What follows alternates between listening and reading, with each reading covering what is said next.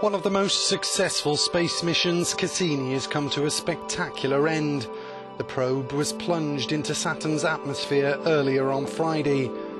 Cassini soon fell silent after breaking apart on entry.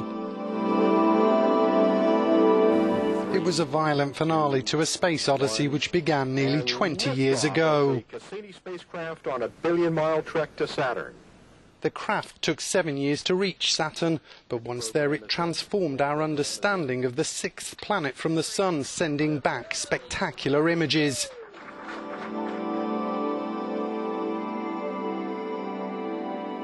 Its investigations of Titan and Enceladus, Saturn's moons, were no less stunning. In the end, some 8 billion kilometers later, that was the reason why it was decided to deliberately crash Cassini.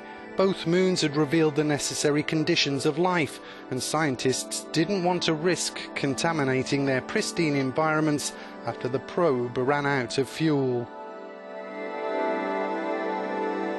The big question now is what next after this hugely successful Cassini mission? Well, NASA and ESA are both actually going to be sending probes in the next decade to the icy moons of Jupiter. When it comes to Saturn, there's a huge move now from the scientific community to go back to Enceladus, to go back to Titan, go deeper and try and look for signs of life. So there's a lot to look forward to.